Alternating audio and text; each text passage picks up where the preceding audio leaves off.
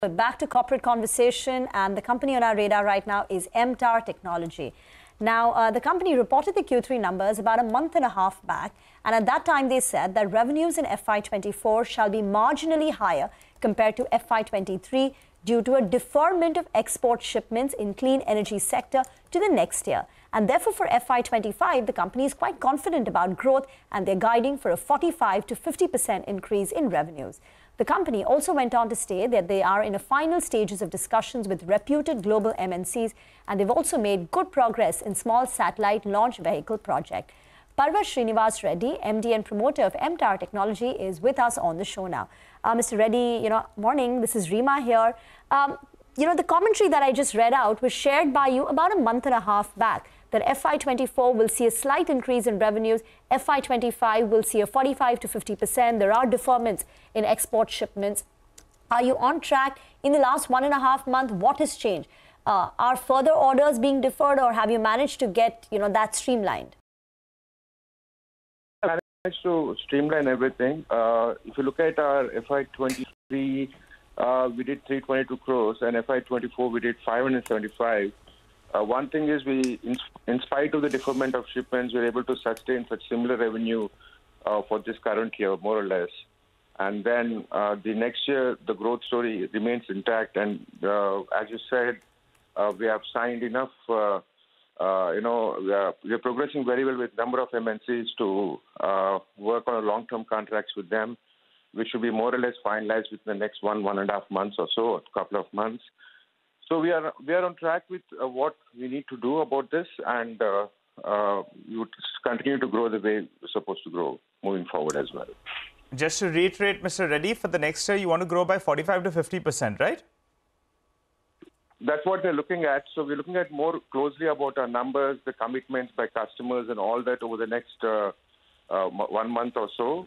So we're looking at trying to achieve that, and also looking at some new projects.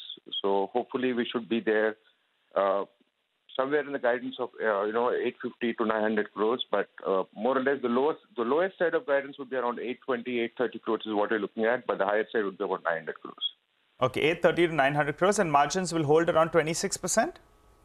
Yeah, we'll be able to do the margins at 26% because this year we did everything possible for the growth, what we anticipated, but that didn't happen. But I look at it in a positive way because we're able to sustain what we did the previous year in spite of deferment of shipments and all that. So that's something which, we were able to do it.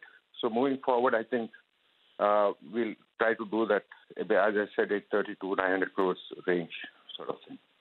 Mr. Reddy, can you give us some more perspective on what will sort of power this growth, this 900 odd crores that you're hoping to do next year? Which of your segments, where are the orders really trickling in, and where are the orders fetching you higher margins? No, basically one is we've done a lot of first articles for a lot of MNCs, as I said, for the aerospace sector. That's something which we are really progressing very well. So those numbers are going to go up much higher. And we are launching trying to launch some of the new products next year. So these are the areas we're looking at. Clean energy, as far as one of our main customers, we are taking only conservative estimates for the next year as well. So based on that, we're also trying to achieve a lot of customer diversification over the next 1 year by doing this. And that's how the growth numbers are coming from. These MNC orders that you are in conversation with, what would be the size, and when are you likely to close them? See, these MNC orders, we are already doing a lot of first articles for them, but the long-term contracts would be finalized within the next couple of months. And you're looking at, some of them would range from 7 million to 10 million a year, spreading over the next 10 years. So these are very long-term contracts, and there's only an upside to this, and there's no downside. So we are working with more than 2-3 MNCs on this in the first article. So hopefully everything will fall in place within the next 1.5 months to complete this. Okay, just to talk about the order book, at the end of December, you were just shy of 1,200 crores in terms of total order book size. How are you likely to end the current year, and then what's the projection going forward? See, the one main issue is with the Nuclear Power Corporation, right? We expected 500 crores of orders from through the Kaiga 5 and 6 through private bidding. So that got delayed, and they're expecting those orders in the first quarter right now. But those numbers are not captured anyway in our business plan for next year. So that's the only difference. Otherwise, we are on track with that. So the guidance that you've given us of 850 to 900 crores, that is including these orders that you just spoke of? No, it's got nothing to do with the nuclear orders, what we're going to get from Kaiga 5 and 6. Okay, but you're expecting those nuclear orders to come in the first quarter of the new year? Yeah, we're expecting that to be finalized in the first quarter. And what's typically the size? Ballpark, what are we talking about here? We're talking about around 500 crores of orders coming in from those two reactors, which is more or less in the closure stage right now. So we'll be, instead of getting it before March, probably in the first quarter of next year, we'll have it. What about the space segment? How much will it contribute in the coming year? This 830 to 900 crores that you're talking about from the lower to the upper end, how much does space contribute? So that will be around seats. Space is free issue material, as all of you know. So we'll be doing around, only with ISRO, we'll be doing around 55 crores, around that number. The rest will be the aerospace sector is what we're looking at. Okay. Right now, your mix between domestic and exports is, I think, really skewed in favor of exports, right? If I have the right numbers, 9 months, then exports are 74%. Will this mix continue to be more or less the same? It should be more or less the same, but from the subsequent year, once the nuclear orders kick in, progressively the numbers on nuclear will go up. But exports will obviously contribute to about 70 to 75% of our business. And what's the difference in your gross margins between export and domestic? And, you are guiding for margins to improve in FY25. What would the gross margins stand at?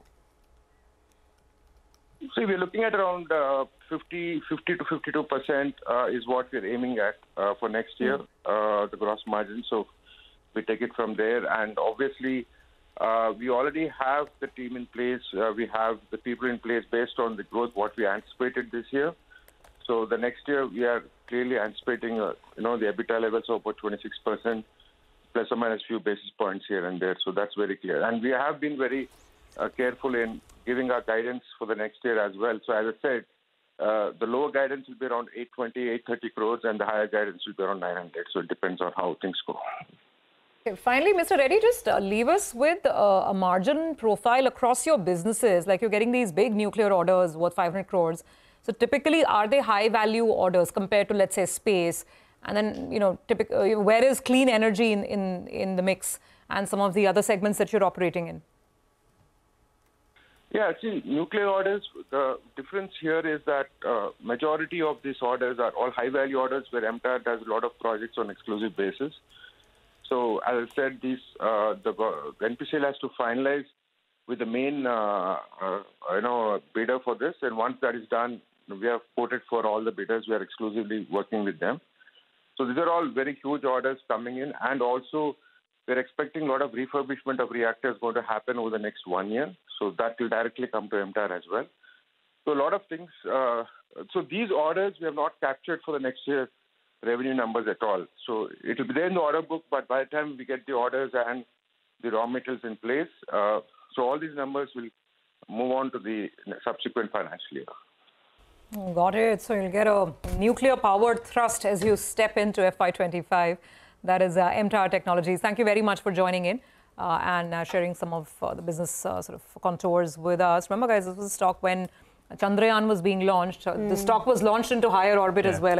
It pretty much hit its peak in about September, I think it was, of 2023. And since then, it's petered down because the numbers have not looked as good. But what the management is now telling us that stepping into FY25, things could get a lot better on the top line and on the margin front as well. That is MTAR Technologies. Okay.